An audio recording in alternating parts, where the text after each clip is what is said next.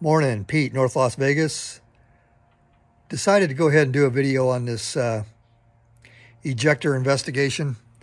If you've been following along with the build series on this M forgery, I had some ejection pattern issues. The rifle functioned. There was no hang-ups feeding or extracting or ejecting, but I wasn't happy with the ejection pattern. There was a lot of inconsistency and things that didn't seem right. So we're going to investigate the bolt that I was using, and I'm going to take it apart. We're going to get the ejector plunger and the spring out, take a look at the pocket inside the bolt, and see if we find anything that way.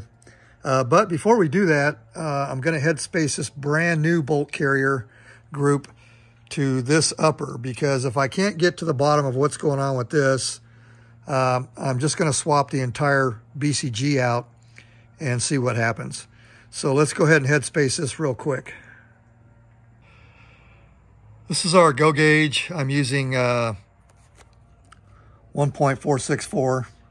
So let's slide this in the chamber and see if our BCG goes into full battery.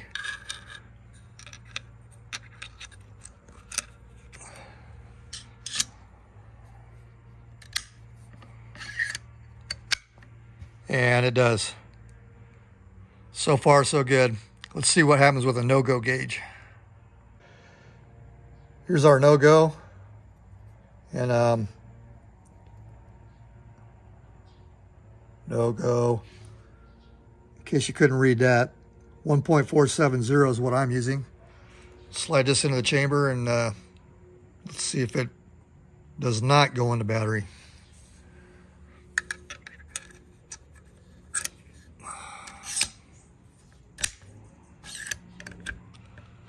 Okay, I'm pushing on that pretty hard, and it will not go into full battery. So this brand new BCG from Wilson Combat has at least passed the head spacing.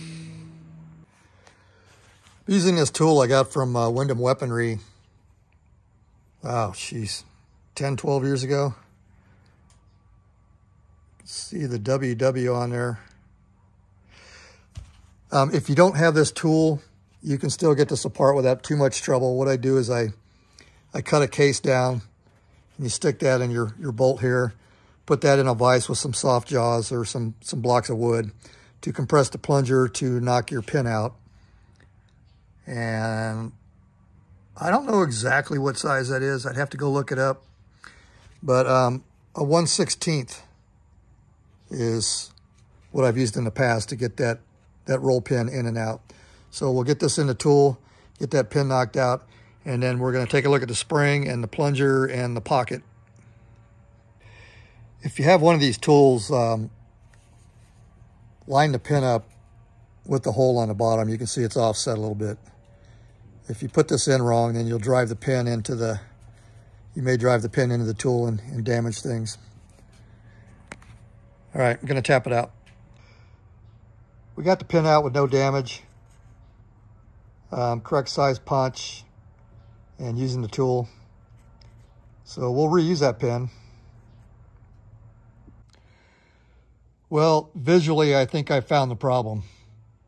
The Wilson Combat original spring is on the bottom, and that's a brand new spring co on the top. And you can see it's quite a bit longer. I'm going to count the coils and do some measurements. I won't bore you guys with that kind of detail, but yeah, that's very suspicious right there.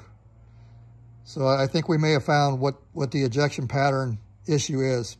Like I said, let me count coils and we'll do some measurements and I'll get back to you. Oh, one other thing.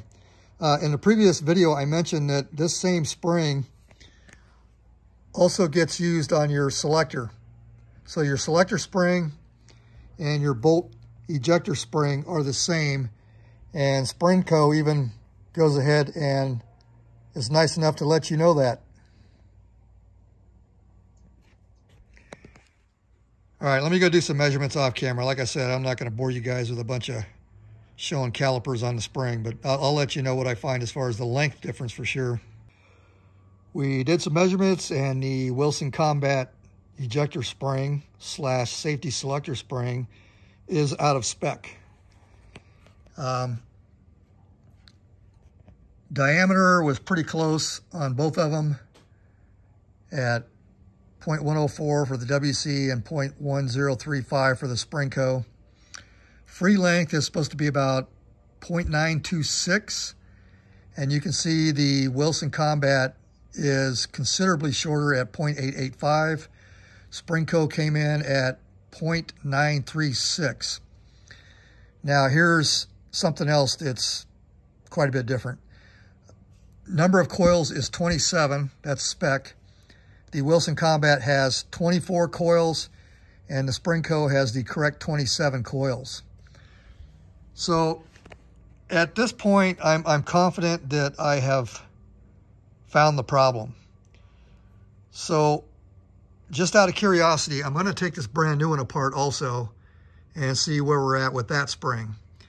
But like I said, I'm pretty sure that this is what was causing the inconsistent ejection during testing. So I have the original put back together, the one that was giving me the ejection pattern issues. I'm going to run it without the O-ring, and then if I feel like I need the O-ring, I'll put it back on. But anyway, we just got to get this back out to the range and see what's going on. And like I said earlier in this video, I'm going to take this one apart and check its spring. So this is the brand new one. Never fired. And the ejector spring is also coming up short compared to the Springco. I just measured the length. The Springco, once again, is very, very close. Not even going to bother counting the coils. The Wilson Combat's just too short. So one of my theories on the original bolt that I was having trouble with was maybe the spring took a set, metallurgy, heat treatment or something, but nope, they're coming this way. So if anybody from Wilson Combat is watching this, your ejector springs on the last two BCGs I've purchased, one a year ago and this one I just received from Primary Arms, your stuff is out of spec. Okay, so we can add another company to the shit list. Wilson Combat BCG ejector springs out of spec.